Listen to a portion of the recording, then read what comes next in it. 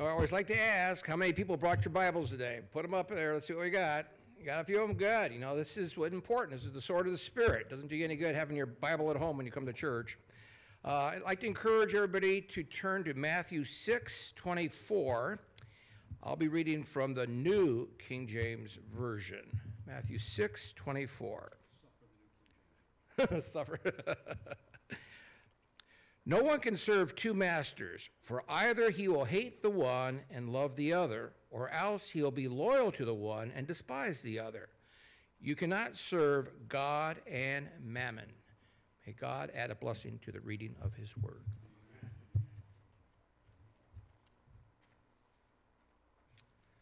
Well, good morning again and happy Sabbath.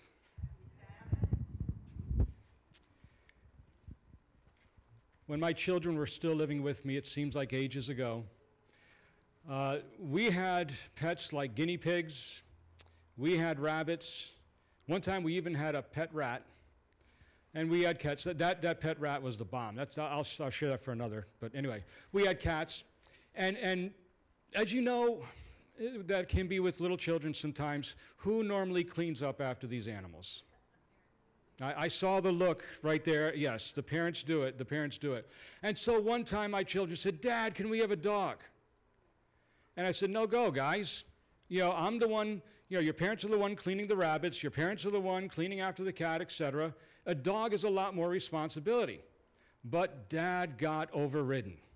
And one day I come home, and there's this beautiful dog, half German Shepherd, and I was told, I was given the story that, we need to find a home for the dog, and it's just going to be here 3 days. And I said, "No, go.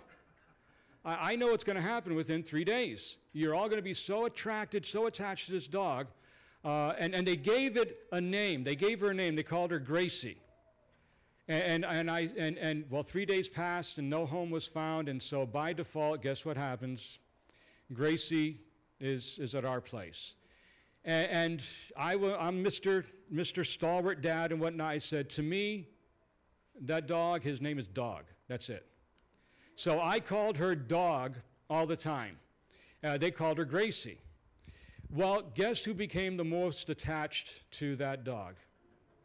She became my running buddy. She became, she listened to me all the time. I would say, "Hey, you want to go for a walk?" And she knew exactly what that meant. Ears popped up, head turns. "Yeah, I want to go." Well, one day, my daughter and I felt we did a little experiment, okay? She's accustomed to being called Gracie, accustomed to being called Dog. And so we're on opposite ends of the living room, and I'd say, "Dog, come here." And she'd start coming to me. And then she would say, "Gracie, come here." She'd turn around and start coming to her. "Dog, Gracie, Dog." It was just fun doing that. Yeah, I know, we're tormenting the dog. Well, she listened to two names, she listened to two voices. Well, today I want to tell you that there are two voices calling for you today. Two voices that are speaking in your ears. I don't think they're necessarily calling you Dog, but there are two voices calling for you, and each points us on a different path. Each gives us some promises. One voice promises you a life of assurance, a life of peace, a life of stability, a life of security. The other voice promises you a life of ease, a life of luxury, and also suggests a life of security as well. Each are seeking to be your master. And today I want to ask, who is your master? Let's turn our Bibles, if you haven't already, to Matthew chapter 6, verse 24. It's been read for us already, but sometimes I know some people don't open their Bibles to the speaker till the speaker speaks. Don't take it personally, Jim. Don't take it personally. Matthew chapter 6, verse 24. This is part of the Sermon on the Mount. We've looked at a couple of allegories or allegories in the Sermon on the Mount, each dealing with worldly goods. One talks about treasure in heaven and treasure on earth. Another one talked about the eye being the lamp of the body. This one now we're going to go, and it's going to bring out some more things on this. Matthew chapter 6, verse 24. No man can serve two masters. For either he will hate the one and love the other, or he will hold to the one and despise the other.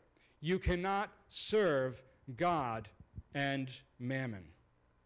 Well, first of all, I want to start with, what is this word mammon? It comes from the Greek memonas, and some believe it has a Syrian origin. And some believe that it is a Syrian god of riches. It gives you an idea of what is being meant here, what it is meant by that. Well, there's a parallel statement in Luke chapter 16, and if you can move over there, I got a couple of bookends here. Luke chapter 16, Jesus gives the same statement. You cannot serve God and mammon. And notice how some respond to that. Luke chapter 16 and verse 14. Now when the Pharisees, who were what? Lovers of money. When they heard these things, they derided him. This gives you an idea of what mammon may well be. Those who were lovers of money derided this statement of Jesus. I want to jump back to verse 11 in Luke chapter 16. Luke 16 and verse 11. Notice what it tells us there. Jesus speaking says, and it's in a sense a climax, end note, a conclusion of a parallel he gave. He said, therefore, if you have not been faithful in the what? Unrighteous mammon, who will commit to your trust the true. So here we get another idea of what is meant by mammon. Jesus refers to it as unrighteous, but it is unrighteous in a sense of what people make of it. It is not unrighteous in and of itself. For example, money itself is not evil. Okay? It is not evil to be rich, but it is evil if we make it an obsession. And that's what Jesus is telling us here. Let's go back to Matthew 6, verse 24. That's what Jesus is telling us here. Mammon is unrighteous when we make it a higher priority than Christ in our lives. That's what Jesus is bringing out here. Now, whether you know it or not, we are inevitably servants. We are going to serve one thing or another. God invites us. God requests of us that we give him the opportunity to take control in our lives. Not because he's egotistical, not because he is a control monger, but for our good, for our welfare. But we may refuse with the idea that we want control in our life. That's the way I was for years. I knew to be a Christian, I had to surrender control in my life. But I said, no, I want to be in the driver's seat. I want the one to have the steering wheel in my hand. So we may refuse, like I did for years, with the idea that we're going to have control ourselves. But this is a delusion. This is a deception.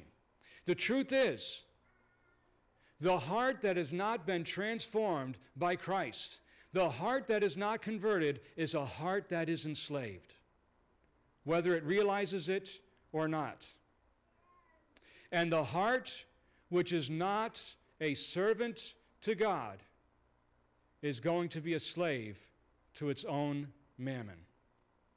What Jesus is telling us here in this allegory, no man can serve two masters. What Jesus is telling us here is that you cannot have two top priorities. Top priority means top. It means first. It means foremost. We cannot be living for wealth, obsessed with wealth, and living for Christ at the same time.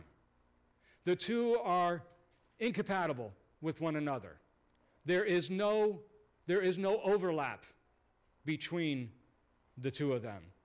Only one king can occupy a throne at the same time. Have you heard of what's going on in Venezuela nowadays? In Venezuela, there is an election that recently took place, and the National Assembly felt that this election was a fraud, and so they put up a man as acting president, Juan Guaido. They put him up as acting president, but the incumbent, the man who was president, Nicolas Maduro, says, no, the election was right, and I was voted back in as president in Venezuela. And so you have some countries who are recognizing Guaido as acting president, some countries that are recognizing Maduro as president. There is no country that recognizes both as president. We cannot have two presidents. We cannot have two kings. We cannot have two top priorities. What is the determining factor? What makes us servants of God? What makes us servants of mammon? And Jesus points this out in this allegory. Again, Matthew chapter 6, verse 24, no man can serve two masters, for either he will hate the one and what? Love the other. This is a determining factor.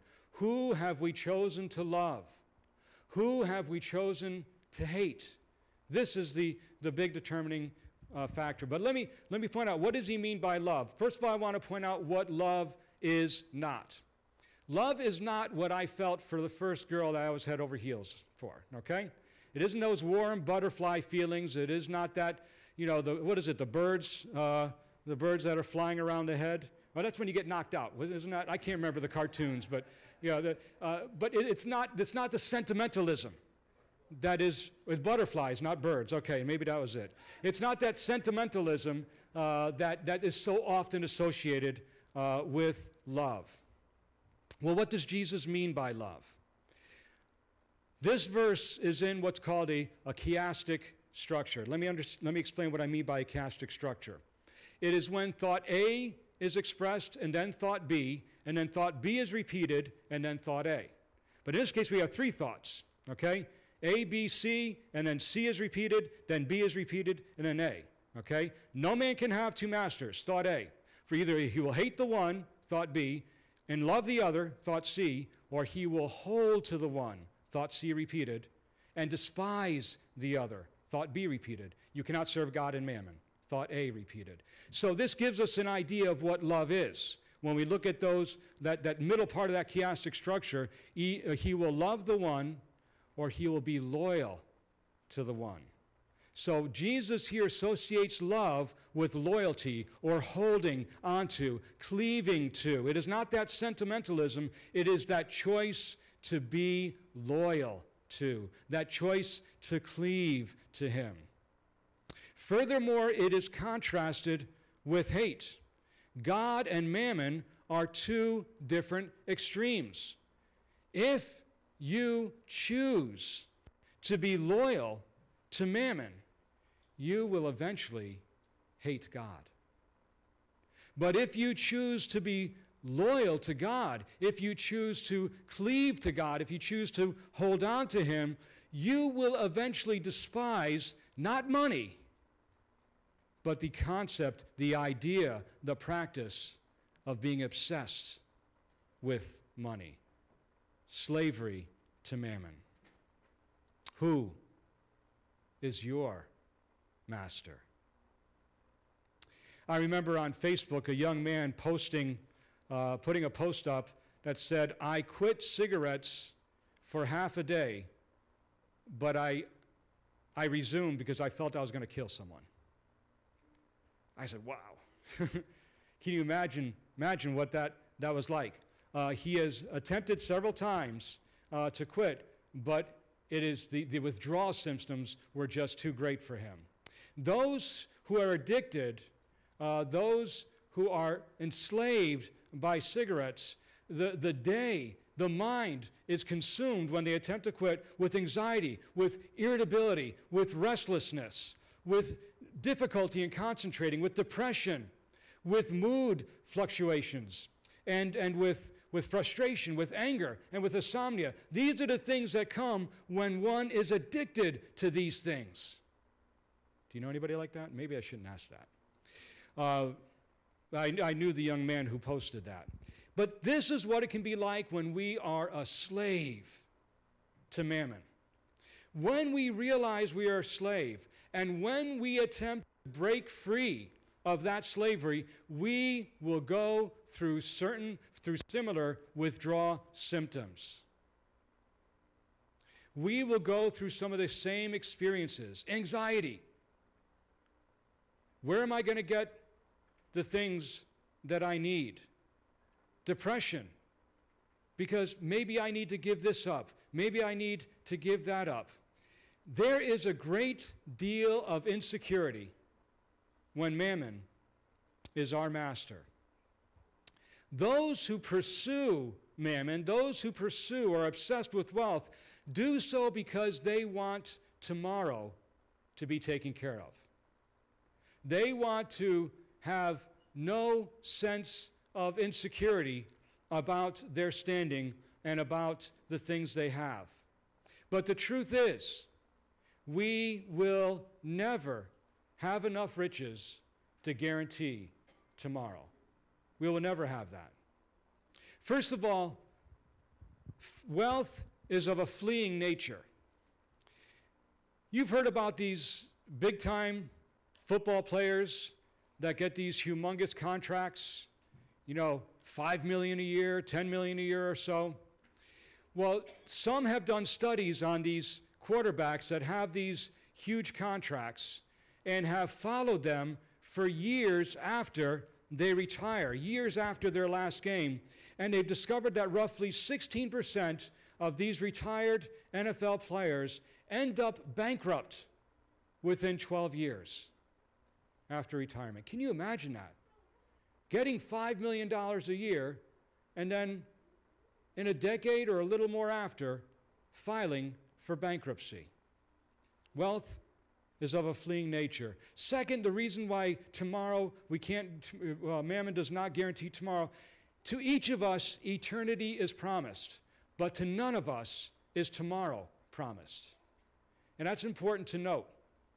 I remember I was in IT for 26 years, and I remember a man who worked a few extra years after retirement age and said, I want retirement income to be a little more cozy. And I understand that. So he worked for a few more years, and then he had the retirement. We had what's called the bang out, where everybody in the office took their stapler or their pens and banged against the metal object as he walked out of that hallway one more time. We found out the next day that he died. The next day he died. Wealth is of a fleeting nature. Tomorrow is not promised to us. And there's only a limited amount of wealth in the world. Did you know that? And day by day, moment by moment, people are contending for that limited amount. And so you may have a hill of gold today, but someone may come along and sweep that away from under your feet. It is of a fleeting nature, and tomorrow is not promised to us. And if we want to keep it, we've got to contend for it. There is no peace. There is no assurance. There is no security when we are serving mammon. Who then is your master? If you choose to make Christ your master, if you choose to serve God, there is a great deal of benefit with that. And one person I remember telling me that, pastors do not get a high salary, he said, but their retirement is out of this world. And I told him that can be the same for every one of us. That can be the same for every one of us. But when we make God our master, we have a master who uses no force. No force. He does not compel you to do his will. He does not press himself on you. God is a gentleman. God is one who will inspire you. God is one who will convict you. God is one who will impress you. God is one who will reveal things to you, but God will never choose for you. God will never use coercion. Would you like to have a boss that you work for that doesn't use coercion? We're talking about someone so better than any earthly boss. God never forces us. God never controls us. When we serve God, we serve a master who is looking out for our own good. We're serving one who knows what is best for us and points us in the path of what is best for us. Though we may see a very small fraction of that road and say, this is not good, he sees the entire road and says, this is what is good for you. And I want what is good for you. We just dedicated little Robert, and I can bet my entire retirement account that Chad and Kelly want what is best for that little boy. They want what is best for him. They want him to be his best. They want him to achieve great things for himself and for others. That is the human heart. Imagine what the divine heart wants for his children. God is a master who does not use force. God is a master who looks for our good. And God is a master that we do not need to contend over with others. If we had a big pile of $100 bills here, some of us may run over there and fight with others to get as many as we can. We don't need to do that with God. I can be praying to God, you can be praying to God, and guess what? We are not contending over his attention. You ever notice that sometimes all the phone calls come in at once? Did you ever notice that? Yeah, I get a call, and it's an important call. I need to talk to this person, and then suddenly 3 or 4 calls come in while I'm on that line. I can't talk to them at that time. They've got to wait. So there are times that contention goes on for my attention, but that is never the case with God. We could all be praying to him at the same time. He's not going to say, Debbie, hold on, I can't talk to you right now. Someone else is praying with me. Joyce, maybe later. Okay, let's try again in a few minutes. The line is busy. He never does that. He is ready to hear you, and he's ready to hear you now. God is a master who has unlimited bounties to supply us. He is not limited in what he holds. He says, the silver is mine, the gold is mine, the cattle on 1,000 hills is mine. He has numerous ways of answering our needs. And God is a master who will never leave us. No one can take him away from you. No one can come in the middle of night and take your faith away, take your relationship away with the Lord. Jesus said, behold, I am with you even until the end of the age. And that promise is real. That promise is real. God cannot be stolen away from us. When we serve God, we serve a master who assures us. He assures us. Heaven and earth, he said, will pass away, but my word shall never pass away. I remember when I came to Christ, I was a young man who had deep-rooted insecurities. I didn't know that. I didn't consider that. If you came up to me and said, Mr. Lewis, you have some deep deal of insecurities, and I said, bring it on, man. Show me. I was that really stubborn, what do you call it? Stubborn, what's the word you used? I can't remember anyway. But when I came to Christ, he showed me how insecure I truly was. But he showed me I am that way because I am not trusting in him. I wanted to prove to people that I am good, that I stand out, that I have some type of gift, I'm unique than from other people. But for some reason, people didn't believe that. For some reason, people didn't listen to me. And so I tried to prove that even more. And for some reason, people didn't want to be around me. But when I found Christ, I discovered that there is one who sees something good in me.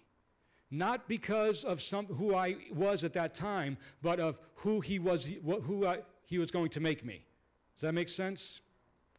And the Bible says that he that overcomes has a white stone in heaven written with a new name on it that no one knows but they themselves. You are unique in the eyes of God. You are special in the eyes of God. You are someone that he sees great potential in if we cooperate with him in allowing him to mold our character. This is the master we will have if we serve God. He is a master who gives us peace. A peace that is not based on what we can do, but a peace that is based on what he has done, based on what he is doing, and based on what he is going to do. When we make God our master, we have a master who uses no force, a master who looks out for our good, a master who we do not need to contend with over others, a master who has unlimited bounties to supply our needs, a master who will never leave us, a master who gives us assurance, a master who gives us peace. But there's one other benefit I especially want to bring out. When we make God our master, then we become masters of mammon. Either we are slaves to it, or it is a slave to us. If we do not make our money our slave, then it becomes our master. When we surrender all to Christ, when we say, Lord, here I am yours, we are including in that our wallets, our purses, our checkbook, our debit card, our credit card. We are laying those all on the table, and by the power of God, we will rule over them, and they will not rule over us. When we choose to use our money, first and foremost, to advance the kingdom of heaven, then we rise above temptation. We rise above anxiety. We rise above insecurity. We rise above uncertainty, because we know we are serving a God who is seeking to bless us, seeking to benefit us. As our faith in Christ grows, our anxiety over our finances decrease. Who is your master? When I began studying the Bible, when I began considering Christianity, as I read the Bible, I was convicted. It was teaching that we should be returning a tithe to the Lord. But I was just getting by. I had 3 children. Well, one child and 2 were about to, I knew were going to come. And we were just getting by. How can I return a tithe to the Lord? And I was very reluctant to do this. So I was trying to find a reason not to do it. And what I did is I typed up a letter and I sent it to what's called the Southern New England Conference. That's the conference over Connecticut, Massachusetts, and Rhode Island. You notice I said Connecticut first. And I wrote them a letter and said, have you ever had issues with tithe that is returned? Have people ever exploited things? And they wrote me a letter back. I was hoping they'd say, oh no, there's never been any problem. I said, okay, I know that they're lying now. But they told me of 3 incidences that took place over the years. And I said, wow, these are honest people. These are honest people. And I became more convicted that I should be doing this. I had a desire for financial security. But in my walk with the Lord, I came to know him more fully, came to trust him more fully, and I surrendered my checkbook to him. And I've never had any regret since then. When we let Jesus sit upon the throne of the heart, we will not necessarily be free from struggles, free from doubts, free from uncertainties, but when we surrender all to him, he frees us from slavery to mammon. He frees us from insecurity. He frees us from anxiety, step by step, little by little, more and more. And he gives us a life of peace. We think that we are in control by holding on to these things, but the truth is, when we hold on to them, we are actually enslaved and subject to anxiety and depression. Today I want to ask you, who is your master? Will you serve one that has no benefits but only harm and uncertainty? Or will you serve one who loves you, who's looking out for your good, and who will only do that which you would choose if you saw as he did the end from the beginning. My hope, my prayer for each of us is that our surrender will be entire and our surrender will be complete. This is my prayer for each of us in Jesus' name. I invite you to stand with me as we sing our